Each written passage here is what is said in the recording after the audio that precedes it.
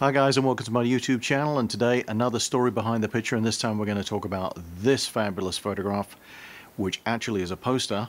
So stay tuned and I'll tell you how I put it all together.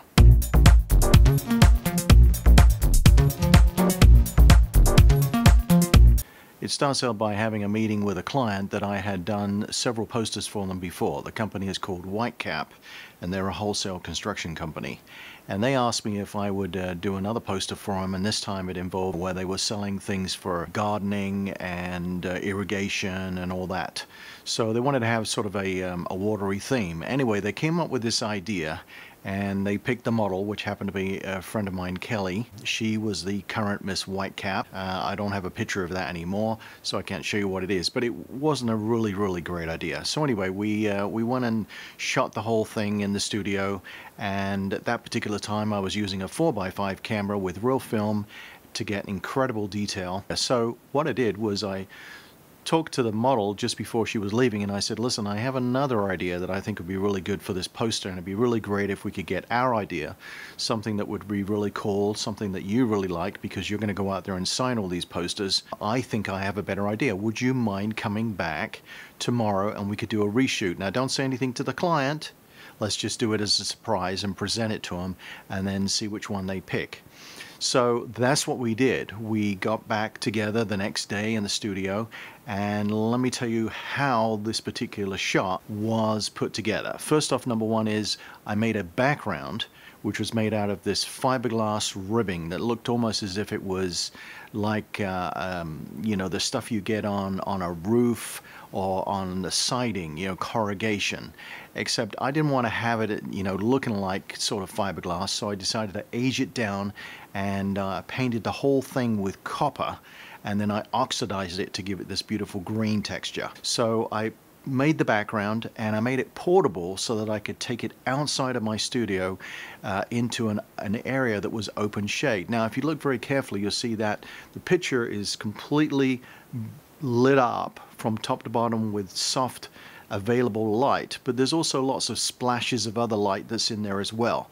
Now, in order to get that kind of light, what I did was I took a mirror, one of those ones that you can buy that you screw on the back of a door so you can see yourself when you're dressing in the morning or evening or whatever it is, and I covered it with little bits of cardboard so it would block out parts of the light that were going to be reflected back onto the background by using this mirror. So once I did this, cookie cutted all the little pieces out and got it to the way I wanted, I set it up that I was able to sort of move and bend around. So as I did this, I was able to splash pieces of light reflected, you know, which was sunlight reflected back onto the background.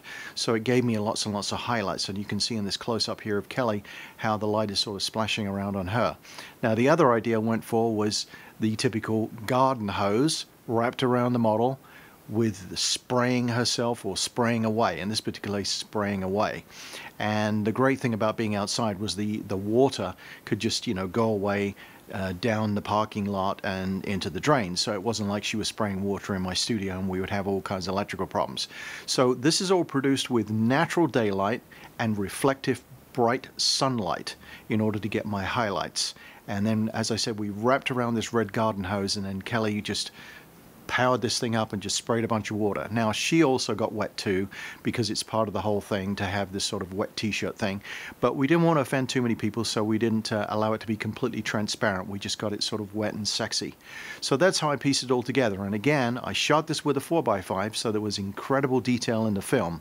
This was before digital really took hold, and everybody decided that, hey, we could shoot digital now, we don't have to worry about film.